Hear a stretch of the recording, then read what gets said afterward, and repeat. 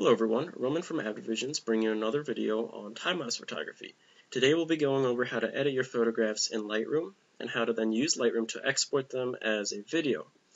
So first things first, you have to make sure that you have all of the photographs for your time-lapse in their own folder. Otherwise you'll have random photographs that will become part of your video and they'll just sort of appear in your video.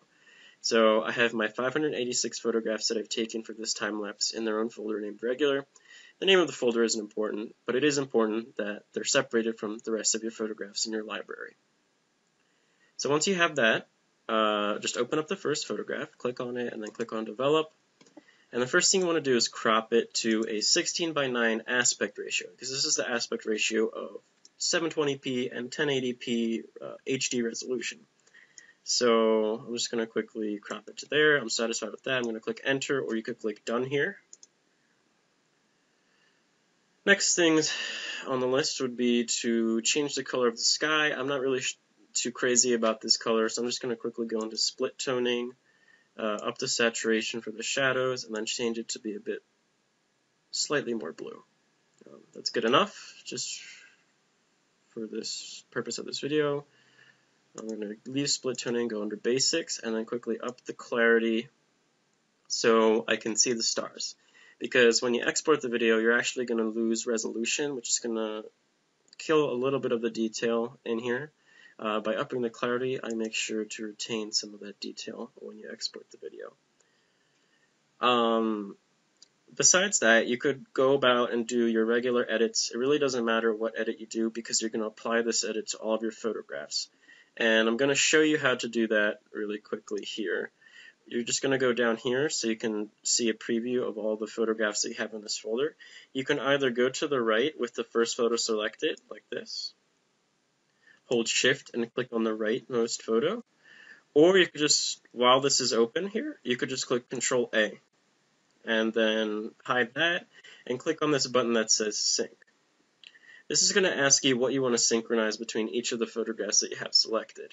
I'm just going to keep everything checked off, even though I didn't necessarily edit some of these things, like I didn't edit black clipping, white clipping, shadows, highlights, contrast, but just for time's sake, I'll leave them all selected. You could go through each of these individually and determine which of them you actually have them selected if you have a slow computer, but this is going to go by really quickly, so I'm just going to click on Synchronize.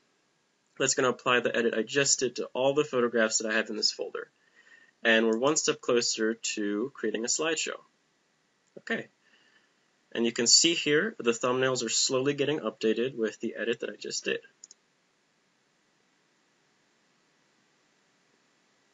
So the next important thing that you're going to want to do is you're going to go into slideshow and you're going to need to create a series of templates for yourself because you're not going to have user templates in Lightroom unless you've already done this before, that is.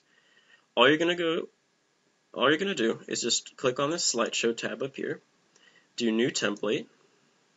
You can name this template whatever you want. So let's say you're starting out with the typical 24 frames per second time-lapse 720p template. I'm going to click Create. Then you're going to want to go through all these little options that you have on the right. So options, zoom to fill frame is the only option that you want to have checked off here. Then you could hide that. Layout, show guidelines, that's not really important. You could have that checked or unchecked. It's really irrelevant.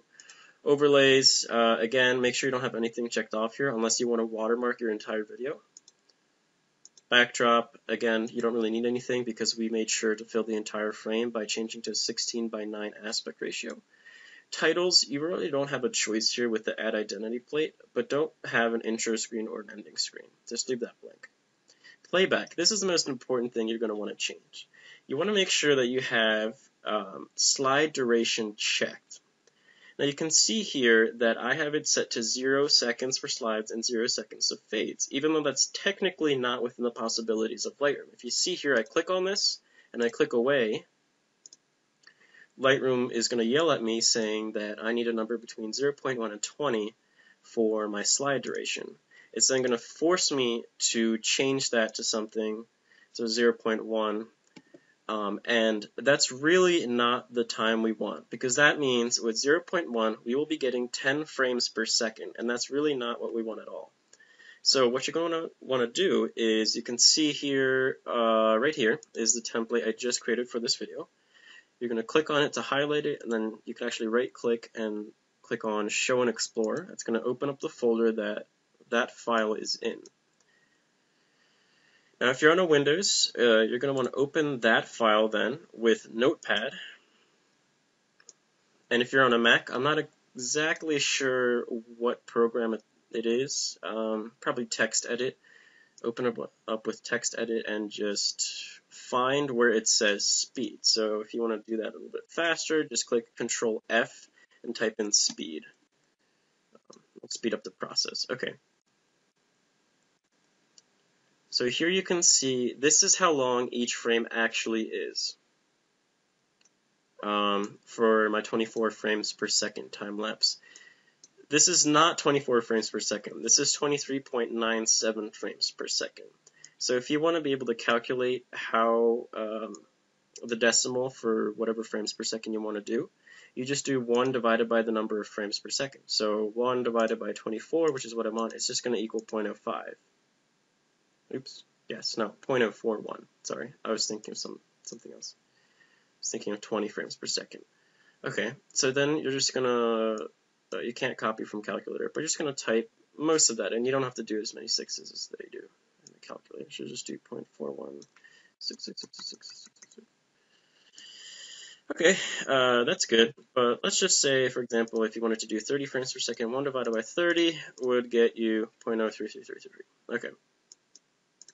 So once you have the speed set to whatever frames per second it is you want to achieve, just do File Save, and that's all you really have to do. You're done, just close all the folders, and now when you click Export Video, the whole thing will render. It'll appear in the folder that you want it to, usually the folder where your photographs are contained. And just so I can show you, I don't want to export it right now because exporting a video actually takes a little bit time. I have pre-rendered it here. So this is my time lapse at 24 frames per second. Okay. I hope you found this useful. If you have any questions, definitely feel free to ask in the comments. I'll be sure to reply. That was just a simple way of using Lightroom to edit your photographs for a time-lapse. Mass edit your photographs for a time-lapse is the key thing.